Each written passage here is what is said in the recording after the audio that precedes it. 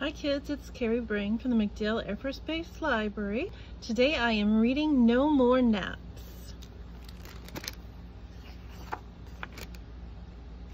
This book was published by Random House in 2020. No More Naps. A story for when you're wide awake and definitely not tired. Written by Chris Grabenstein. Pictures by Leo Espinosa.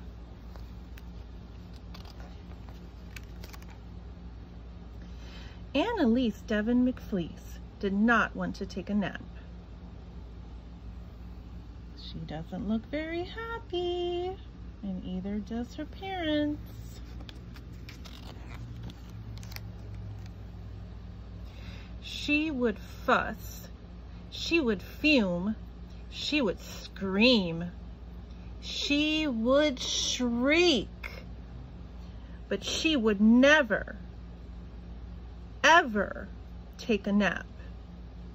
Do you know anybody like that?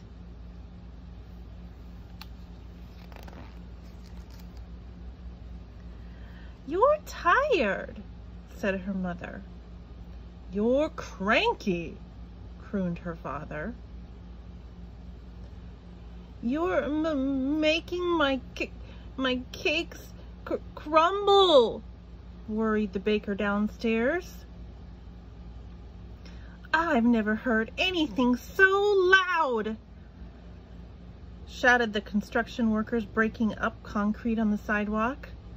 But it didn't matter what her parents or the baker or the construction workers or anybody said. Do you think Annalise Devon McFleece would take a nap? See? Look at everybody on the street. Everybody can hear her screaming and crying.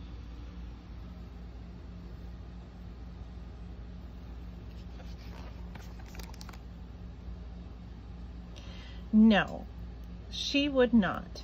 So her father plotted the perfect plan.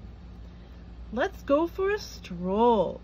That will surely make you sleepy." Outside, the sun was warm. Annalise's stroller rocked. It rolled. "Sleepy?" asked her father with a big, great yawn. Annalise answered with the only word she could actually say out loud. And she could say it very, very loudly. Do you know what that one word was?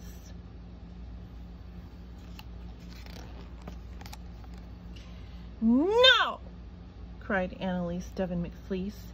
"No, no, no, no, no." "Please take a nap," begged her father. "Please?" "No!" "Excuse me," said a man sitting nearby.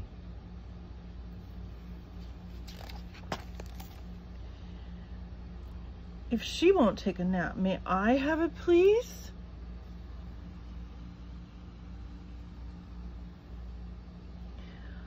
"I will also take a nap," said a woman.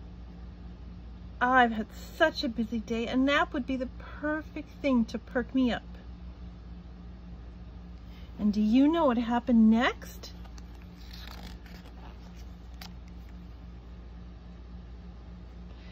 Everybody wanted to take a nap. And the kids playing ball, the man selling hot dogs, and the dog walker walking dogs,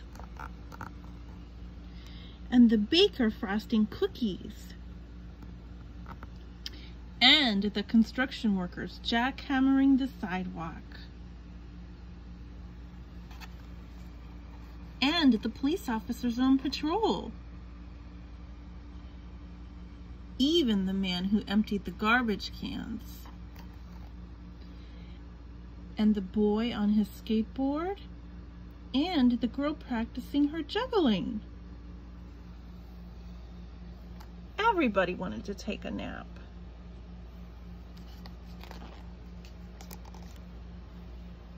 Yuff! yawned a big dog stretching out to snooze while 2 squirrels took a nap in a tree and a mouse took a nap in a pile of leaves. A flock of pigeons took a nap. Caroo, caroo, carooing, because that's how pigeons snore. There's the dog. There's the pigeons. There's even a little mouse here.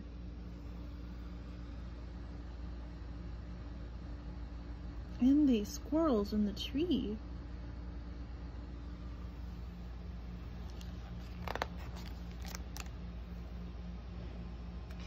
Even the ducks on the pond tucked in their feathers and closed their eyes. Before long, every single creature in the whole park had decided to take a nap. But what about Annalise Devon McFleece? Do you think she was taking a nap?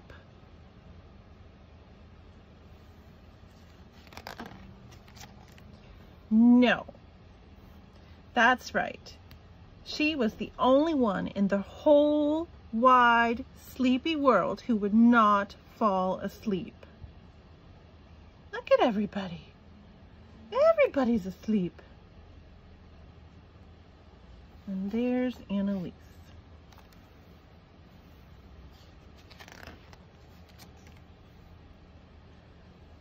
Now, there was nothing for Annalise to do. No one to play with, no one to fuss, fume, scream, or shriek at. And all those soft, steady sounds of gentle snoozing,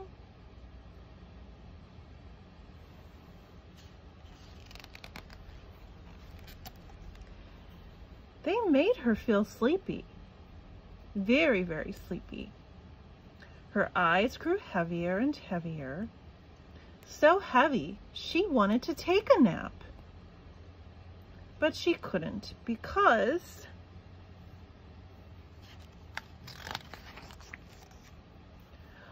all the naps had already been taken. But I want to take a nap, shouted Annalise Devon McFleece. I want to take a nap. Of course, she didn't really know how to say any of those words. So all that came out was, "Wah!"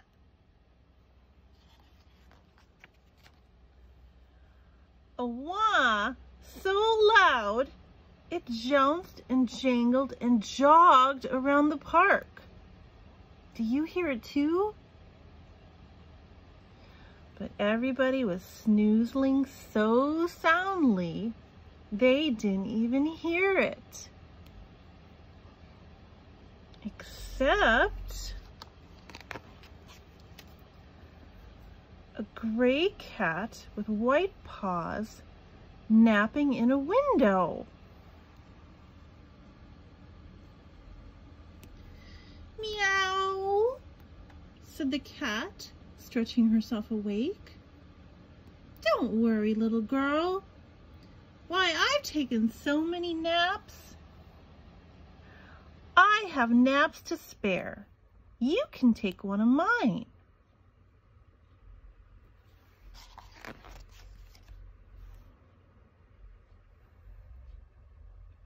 Well, if you listen closely, you might hear it. Shh, listen. Can you hear it? Can you hear all that quiet? Do you know what that means? That's right. Annalise Devon McFleece finally took a nap. Sleep tight.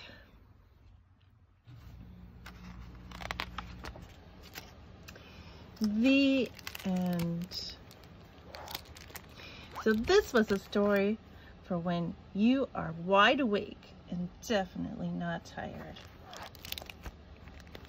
That's the story for today, kids. Have a good day. Until next time.